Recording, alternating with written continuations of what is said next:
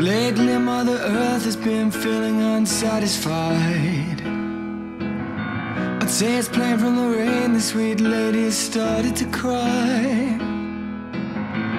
Fires crackle and blaze in the rays of her burning heart, and I don't think it's smart to lay and wait for the day that she dies in our arms.